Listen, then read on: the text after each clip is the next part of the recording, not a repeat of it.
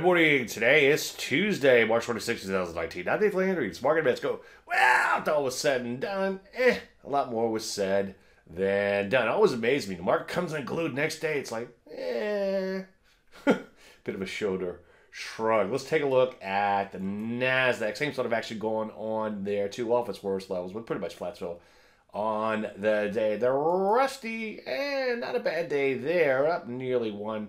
As I've been saying quite a bit, my big concern with these indices has been the fact that they still look like they're just having a big picture retrace. Although the NASDAQ and the S&P did get a little higher than the Rusty. The Rusty's got thwarted right at its recent little peaks in here. So what do we do? Well, as usual, take things one day at a time. Be super selective while the market is trying to find its way. And of course, wait for entries.